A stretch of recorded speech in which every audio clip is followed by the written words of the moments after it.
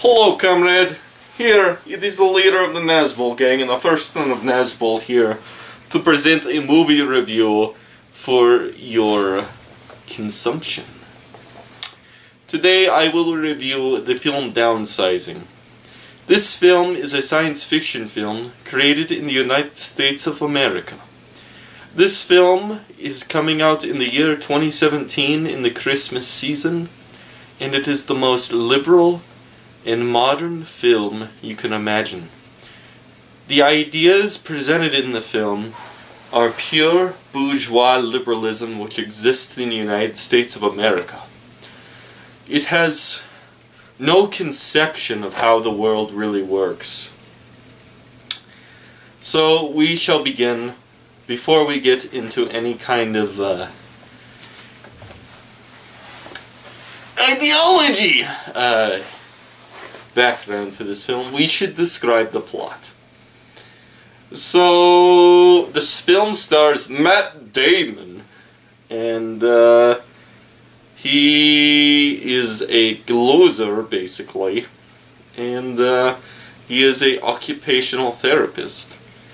And he shrinks down to the size of about maybe 2 quarters stacked on top of each other over the course of the film. The idea of people shrinking down, while obviously never explained scientifically because of its absurdity, is presented for overpopulation. That this is a solution to overpopulation and overconsumption of resources. And the global warmings! Yes, global warming is integral to this plot. More important, though, is the understanding of what global warming represents within their worldview. Okay, so, continue on. Matt Damon shrinks down to 2 quarters in height. 2 quarters standing like that, so he's like, I don't know, maybe this, I believe this tall about in the film. So he shrinks to that size, and his wife is supposed to shrink with him, and she does not. She divorces him, and actually I deeply applaud this movie. The wife divorces him and takes everything he owns. Yes, the wife divorces him and takes everything he owns. It is true that feminism is a low-hanging fruit, and the abuse of men is a low-hanging fruit. But even to see that in a modern Hollywood movie is actually kind of amazing to me. That is the one thing I'll applaud, and it is the one thing outside of generic liberalism that the film does right. Show a man destroyed by the betrayal of his wife economically. Now, we shall continue. The concept is, because of shrinking down to this height, you will gain a lot of material wealth because your consumption of material wealth will be much lessened by your size. So you'll live in a luxurious home because of its cheapness to build by the materials. And you'll be able to consume food for nothing. Any kind of media for nothing, right? And generally you're able to consume any resources you want because of your immensely shrunk size. But if you, this doesn't make any sense because human beings would still need the same nourishment if you densified the atom to shrink them, but if not grossly more. Regardless, so he loses his renewal for his license in the new state that he moves in to do it. So he ends up becoming a poor man in an apartment. He meets Germans who run a business, Udo Kier and the fucking twin Tarantinos, token German actor, and they run a business of taking high quality goods and putting them into small people sizes for exorbitant profits. Again, playing off the shrinking of resources. And he meets a woman, a Vietnamese woman played by Hong Chow, who is a Vietnamese refugee, and we will talk deeply about this. And eventually, they romantically fall in love, even though that their initial relationship is abusive. She herself was a refugee from Vietnam to the United States, who was shrunk down against her will as a management. Now, this movie is a very, very, very, very, very bad science fiction film. In the sense, it has no imagination for its world and what it would create, and the repercussions of this science.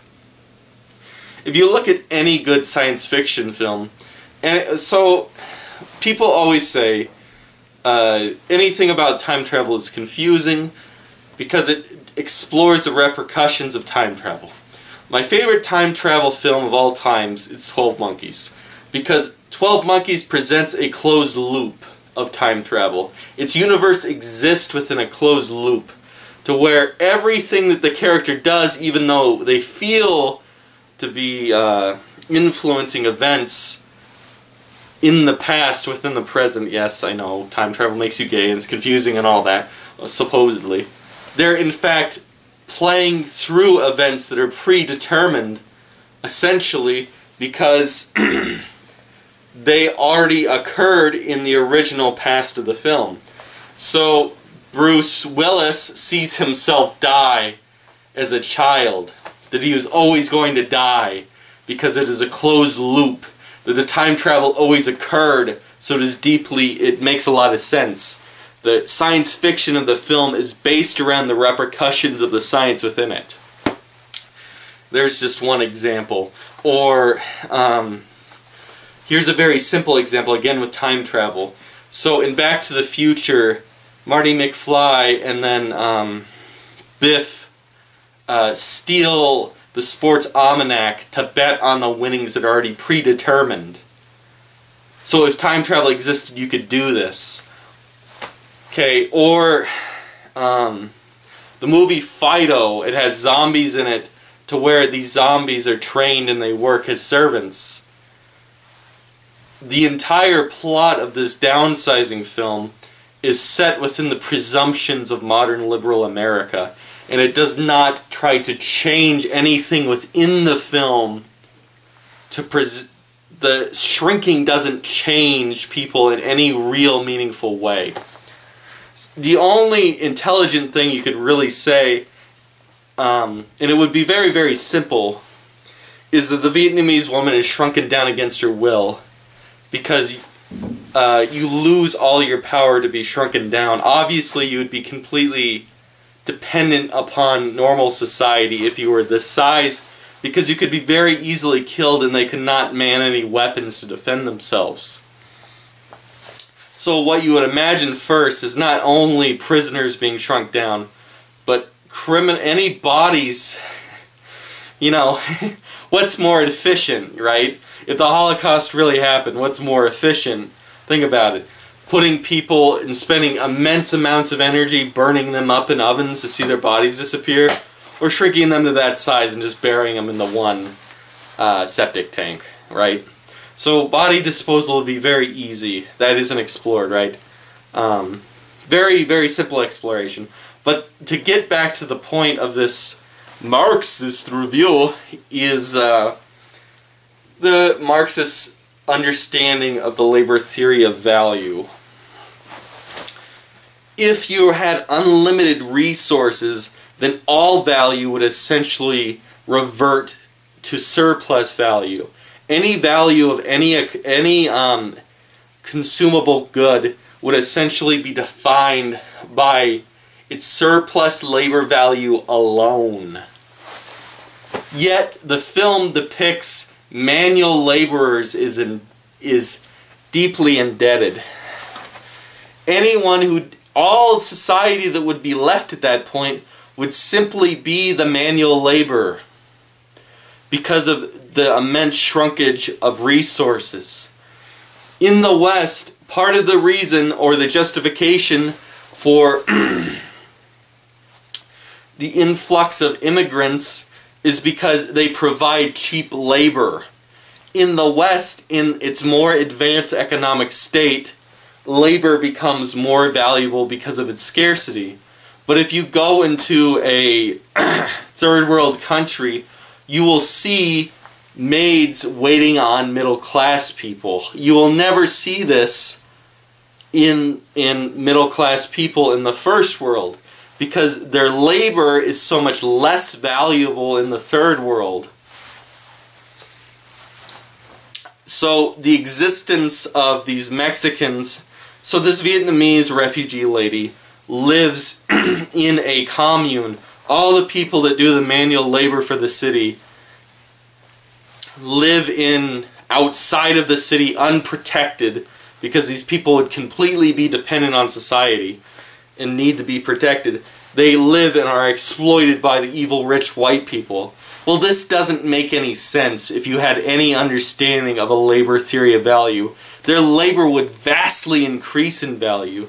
The reason, for instance, a porcelain doll is so expensive is because the craftsmanship it takes to build that doll. A wooden dollhouse is extremely expensive comparatively to its resources, because of the immense craftsmanship it takes to make that house. So the people working manual labor, regardless if it was carving out a house from a block for people to live in, a dollhouse, or if it was simply vacuuming, would gain immensely in this society. This society would be a deeply socialistic society, because the workers would completely dominate capital. Yet the liberals who made this movie do not understand that. And furthermore, they do not make class distinctions based on economics. Their class distinctions are solely racial. This gets into the liberal concept as the other dark non-whites as pets. Blacks and Mexicans and Southeast Asians, maybe not Northeast Asians, but maybe less in this film, are essentially pets to be coddled and to justify your morality, to provide a morality in the absence of religion. Because they can never achieve equally due to their lower IQ and their ability to work on the same level, so that they'll shrink, providing an infinite advancement for them. They can never advance to the equality, so they're this infinite cut sore which can never be healed within the society. So it becomes a religious virtue to help these pets, these stupid animals, to these liberals. They do not view the black, poor person, underclass, lumpen proletariat as a person who has value. They view them as a commodity to justify their morality in the absence of religion. So, another thing that's important to think about this film, and we'll get to maybe another very important part. I thought, because, you know, I'm a fucking Nazbol, that talking about labor theory of value, that was really the thing that really got into my head, is that liberals do not understand theory of value and class consciousness. Their so-called leftism is completely devolved of that.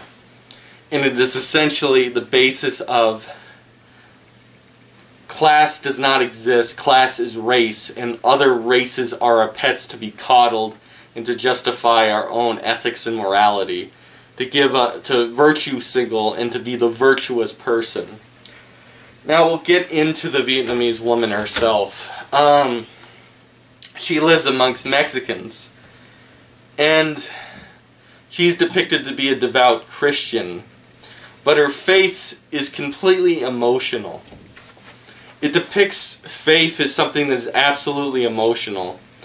And furthermore, the faith that she has is a Pentecostal faith. But she lives amongst these Mexicans, not saying that Pentecostalism is growing amongst the third world to our great detriment. It is. Yet, Vietnamese refugees and Mexicans are belonging to a certain religious faith. A religious faith which is a little bit more threatening and a lot less emotional than Pentecostalism. The religion depicted in liberalism is something for the pets.